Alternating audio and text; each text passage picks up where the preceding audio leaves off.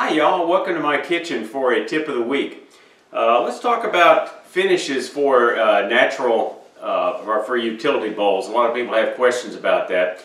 Mike Mahoney, who manufactures a walnut oil finish, and he's a professional wood turner that's made thousands of salad bowls, suggests that sometimes the best finish is no finish. So let's look at this cereal bowl and talk about it.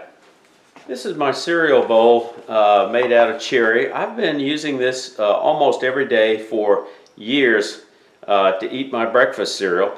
I think originally it looks pretty plain. There's no, doesn't look like it has any finish. I think it had a couple of coats of Minwax antique oil on it to begin with, but they're long gone.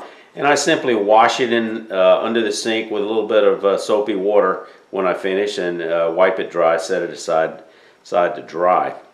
Why use a wooden cereal bowl? Well, it gives you a chance to actually test finishes and find out how you actually experience it. I can remember several years ago when I first started wood turning, I went to a sales show that my sister, who's involved in an art group over in Birmingham, Alabama, invited me to. One of the questions she had when I was getting ready to set up was that she picked up a bowl and she says, "Can you eat out of this bowl?" And I thought, boy, there's a thought I never thought about, and it got me thinking. The predecessor of this bowl, I made the mistake of leaving it in a sink with water overnight, and it cracked. So you do need to wash them when you finish. But there's something. So you ask, why would you want to eat cereal out of a wooden bowl? Well, there's just a different sensation about eating out of a wooden bowl, and the way the spoon kind of just makes a little different noise than this clink, clink, clink when you get with a porcelain or a clay fired bowl. There's something about using handmade objects similar to the cereal bowl. Using this coffee scoop that I've made, I use every day when I make coffee, and it's just a good feeling to use something that you've actually produced. But actually using a bowl will help you better understand the differences between a film finish like lacquer, shellac, and varnish, and oil finishes such as Minwax antique oil.